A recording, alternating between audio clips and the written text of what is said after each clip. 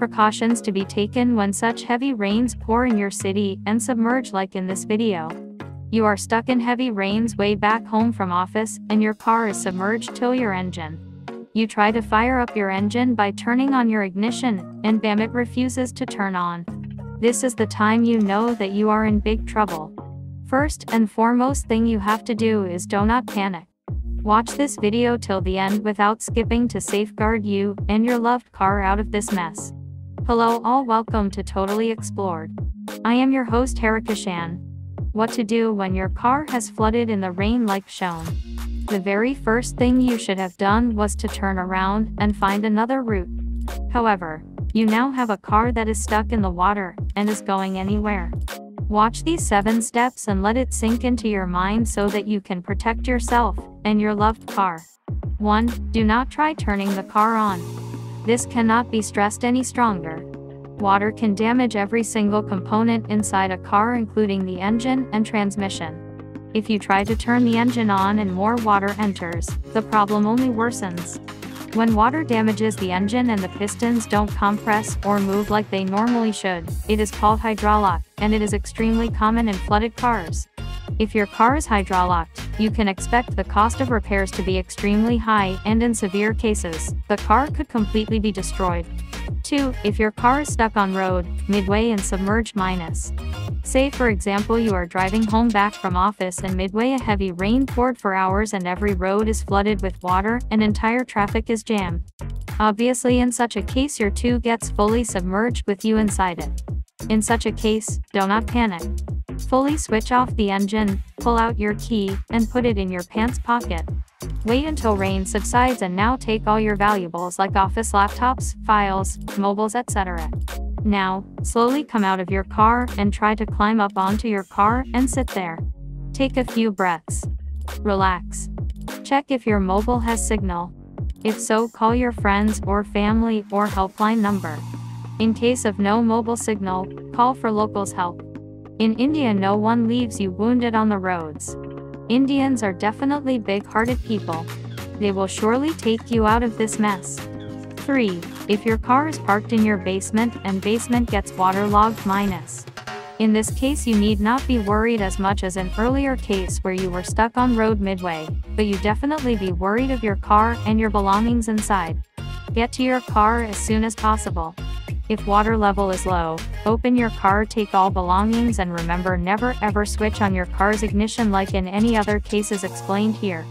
Check if you can secure your car onto higher ground, only if water level is below your engine level. If not, just leave it there and get indoors for your safety.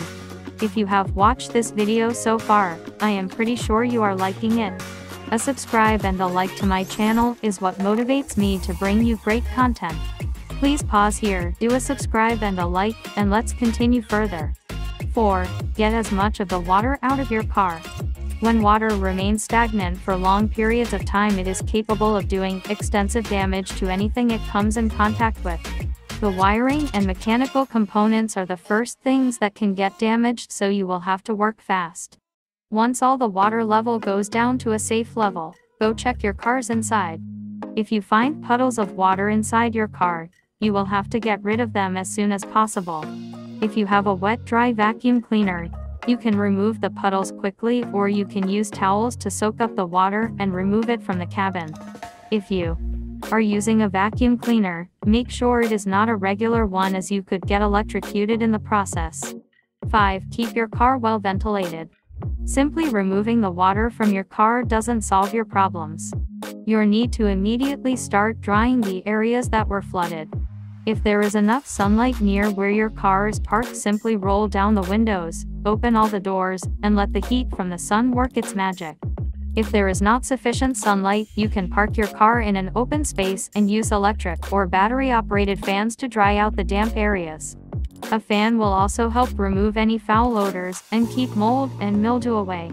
If your car was not severely flooded but the cabin remained wet, you can use the heaters in your car to dry the interiors quickly. Just make sure that the engine was not damaged. 6. Ventilate your car minus.